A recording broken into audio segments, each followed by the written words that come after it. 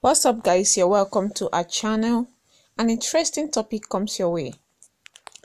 Anambra community ejects herdsmen cattle over destruction of farms.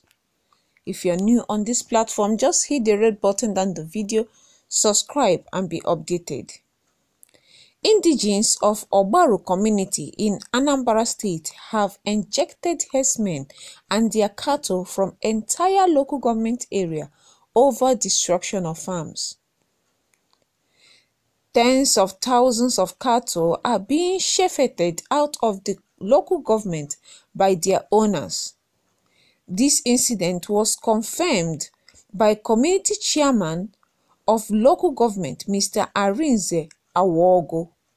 Though Awogu said the herdsmen and their cattle were yet to leave the community, he said discussions are ongoing for a peaceful exit of all herdsmen and cattle from Ogbaru owing to the atrocity they committed against the people.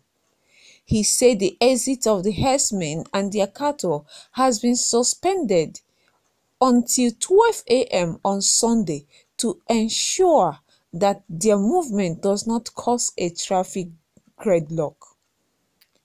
A letter by Awogu, which he wrote to stakeholders in local government and which he also made available for public reading, stated, "May I start by appreciating our community leaders, Ndi Igwe, the PGs, the women leaders, the youth leaders, the vigilantes, our political leaders, an average farmer and the Ogbaru public for the maturity in handling the invasion of cattle and herders in Ogbaru and in our farm space.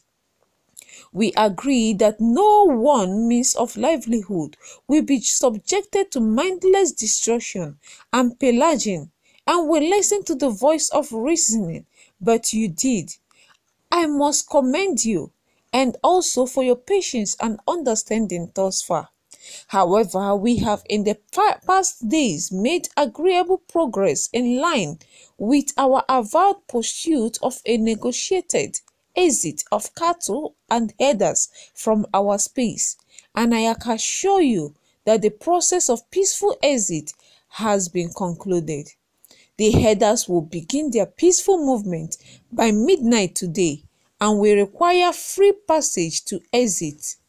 I wish to appeal to our people, particularly those around Osomala, Umunanko, Ogbakuba, and Ochiche Umuodu axis to allow the herders up till midnight to quickly and quietly leave, as any movement in daytime may cause much difficulties both to the herders and to traffic, given the number of cattle involved.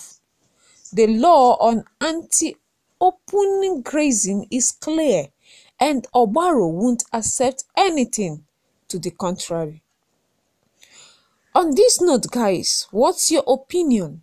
As Anambra State, particularly Ogbaru local government, have risen up to eject herders, Fulani herders and their cattle out of their land?